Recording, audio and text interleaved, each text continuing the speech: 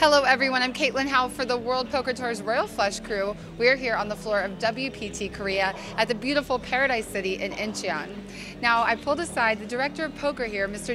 Choi, and we want to learn a little bit more about this gorgeous property. Dom, what can you tell us about Paradise City, when it opened, a little bit about the gaming here and the poker here? So Paradise City first opened April 20th last year.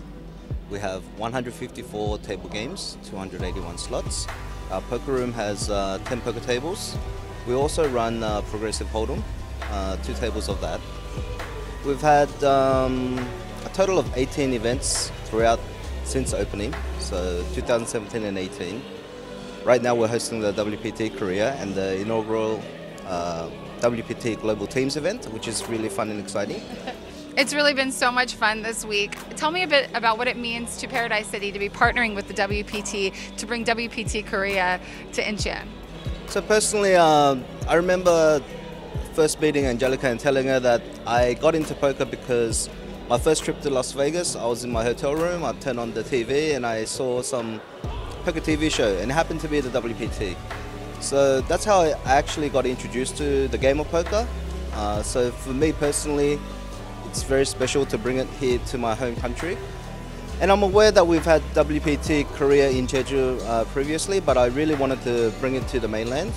And so it's the first time we're holding it here in the mainland outside of Jeju. And I hope the players have a great experience. Beautiful. Well, we're certainly glad that you're doing this and we're all loving it. Tell us, what makes Paradise City stand out from all the other casinos? It is an integrated resort just like any other in terms of the facilities. So casino, hotel, a nightclub opens tonight, a water spa, a shopping plaza, as well as a art museum that's going to hold more than 2,500 pieces of work from local and abroad, as well as a film and TV studio. A kid-friendly theme park called the Wonder Box, and a boutique hotel that's opening also today called Hotel Paradiso.